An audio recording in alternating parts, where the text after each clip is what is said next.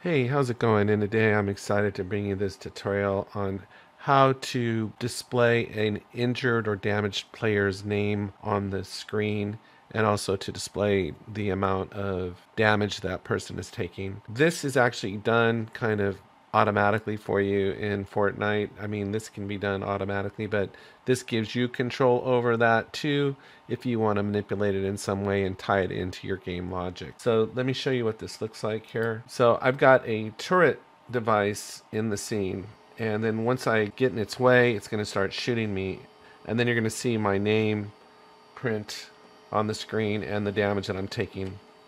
So here we go. So you see I'm getting blasted, and then it knows my name, see?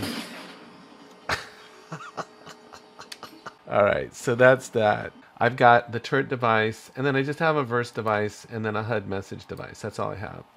And the rest of this is just in the code. Here we have our message, and we have it set up with string interpolation so that we can put in a player type into our message.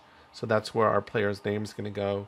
Here we have our HUD message device on begin play. Here we basically go through and get all of our players in the game and put them in an array and get the Fortnite character associated with all those players and then subscribe them all to this function that we've created here.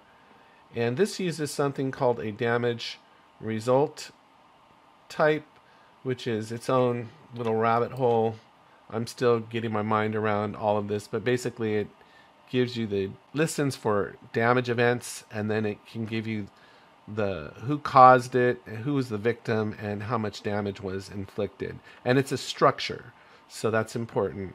I did a tutorial about structures and how important they are, and you can see they're all over the place here in the verse API. So it's important to understand. So this is how we access structures. That's what's going on here.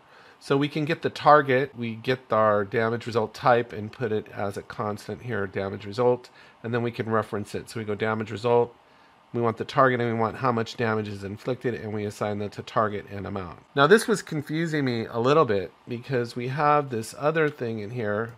If I go to source, we have this thing called a game action causer, and it's an interface. And what's interesting is it's set up as an option, so it can return as false. So then that means anytime you see an option, just think I have to call this conditionally, because when we call it, it may be empty and that'll cause failure. So you have to call it within a failure context, which means within an if statement or a for expression or something like that. So here what we're doing is we're referencing the source of what caused this, and we're querying it. It may not come back with anything, so we have to call it within an if statement, and then we're going to just assign that to causer. Now what's interesting about this is that what we end up with here is just a reference to the agent that caused, the agent or the object that caused the damage. This is really just kind of a test, did something actually come after me in the game? And since I know there's only one turret in the game, I know that it was the turret that caused it, so I can cause other logic to happen knowing which devices or which objects in my game can cause damage.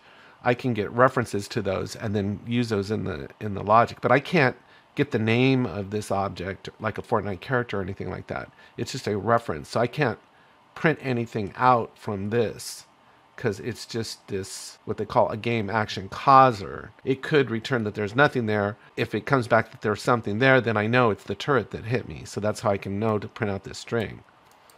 So it's really kind of interesting getting your mind around that. But this is really the main thing I wanted to present today, was to print out a Fortnite character's name, you need the player reference. So what we have to do is we have our target up here, which is a damageable type. See where it says damageable? So here what we do is we basically convert the damageable type into our Fortnite character and call it damage player.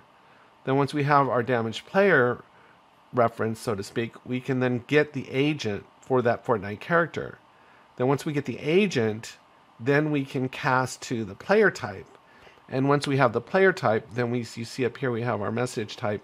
Then we can print our player's name from here. It's kind of a lot of steps to go through just to get the Fortnite character's name, but you can't get like the name for the turret.